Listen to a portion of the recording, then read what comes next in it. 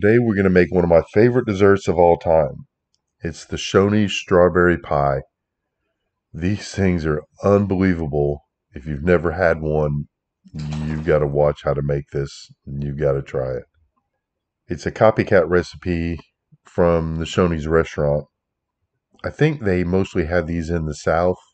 If you've got one in the North, put your city in the description. I'd like to know where they're at now. They used to be called Big Boy or Shoney's Big Boy. It's all about the same restaurant. I think they incorporated it all in. But again, if you've got one near you, especially if you're up north, let me know. So let's get into the ingredients. First thing you need a 3 ounce of strawberry Jell-O. You can use the regular Jell-O. I just use the Great Value. I got a 10-inch graham crust. You can also use the shortbread crust. It works really well either way. The 10-inch is about a perfect size. I use the pre-made ones just so I don't have to cook them. We need 1 cup of sugar. We need about 32 ounces of strawberries that we're going to cut up. You can use the frozen strawberries. Let me tell you my little story about fruits and vegetables. The fruits and vegetables at the front of the grocery store are not the freshest things they are. Most of those get ripened on a truck or a boat on the way to the store using a chemical. The frozen fruits and vegetables are the freshest you can get. They are flash frozen the day they are picked. So these are actually better. The only problem with using these strawberries is you need to let them thaw because they're frozen. But they work just as well. They're actually better for you. And they're already cut up, so you don't even have to cut them up. But I use the strawberries that I got from the front of Walmart. We do need a 1/2 cup of cornstarch, and we need 1 3/4 cups of water. I've got a list of the ingredients in the show notes for this one, since there are a few ingredients. So let's get to cooking. First, you want to put the 1 3/4 cup water in the pan, which I've already done here. Use cold water. Very important. Use cold water because then we're going to pour in the cornstarch, and you want to stir it immediately, which I didn't do, so it stuck to the bottom a little bit. But if you don't use cold water, the cornstarch will clump up. So once you've got that all incorporated, we're going to pour the 1 cup of granulated sugar in. I'm going to go ahead and turn my heat on while I'm doing this. You see as you mix this up, it's just a milky white. We're going to cook this, bringing it up to a boil, and it's going to turn translucent for us. So we want to keep it on a good medium heat, maybe a medium-high heat, not too high, and keep stirring it. No, that's not me stirring it. That's Miss Lazy Chef helping. I was cutting the strawberries while she was stirring it. So again, you bring it up to a slight boil, not a big rolling boil, but just a good heavy simmer. Once you've done that, take it off the heat. Once you've done that, take it off the heat. Then you're going to take your 3 ounces of Jell-O,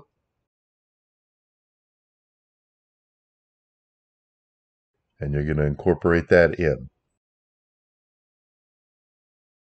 Now, if you're using fresh strawberries, what you can do is while you're waiting for this to cool, which you need to wait a good probably 10 or 15 minutes, you could be cutting your strawberries up.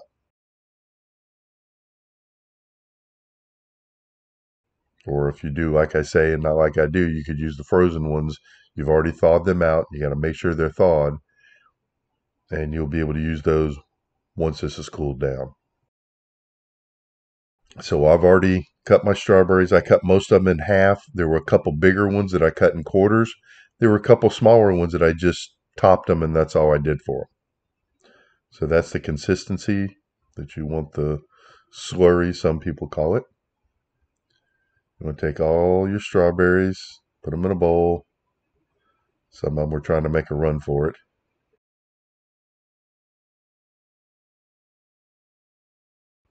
Oh, yep, they did try to make a run for it. Look at that.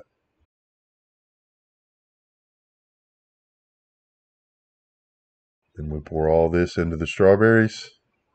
Again, you've got to let it cool down maybe 10 or 15 minutes. You want it basically still warm to the touch is fine. You just don't want it to be so hot that it tries to cook anything when you're putting it in.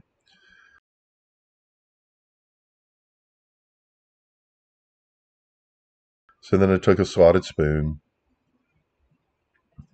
and mixed them all up just so all the strawberries get coated.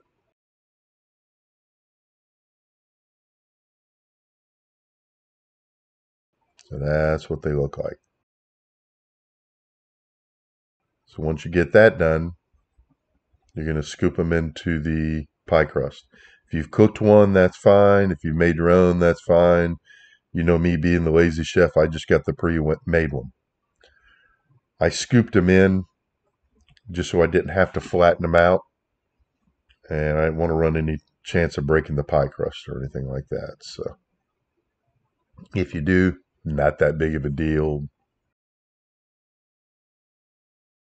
This is just the way I've always done it.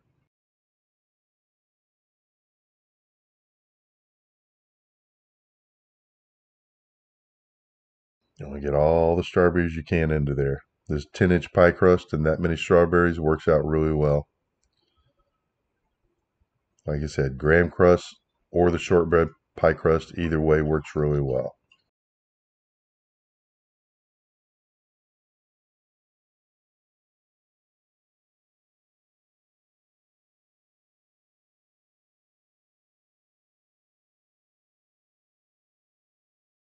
So this is what it'll look like when you're done.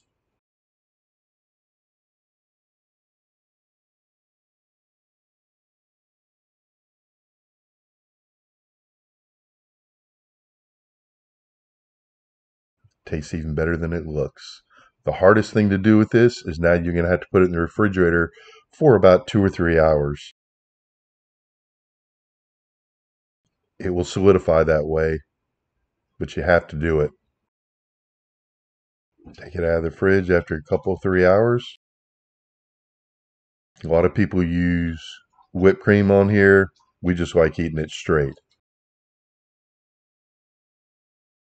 The biggest problem with this thing you'll have is if you take this to a dinner somewhere to have it, you better take 2 or 3 because people are going to devour this.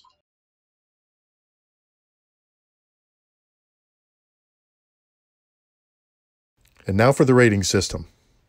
We have 4 categories, 1 being a lazy chef, 5 being a full home chef, for a total of up to 20 points. Prep time is a 2x. There's a few steps for it. Number of ingredients, I'm going to give it a 3x. Still not that tough. Unique ingredients, I'm going to give it a 2x because you do need the pie crust. Unique equipment, it's a 1. There's not a whole lot here. A total of 8x, still pretty easy to make, and it's a great dessert. If you could, I'd appreciate a like and subscribe. Make sure to click the bell so you get notified every Thursday at noon when we have a new recipe come out. Let me know if you try it. Thanks.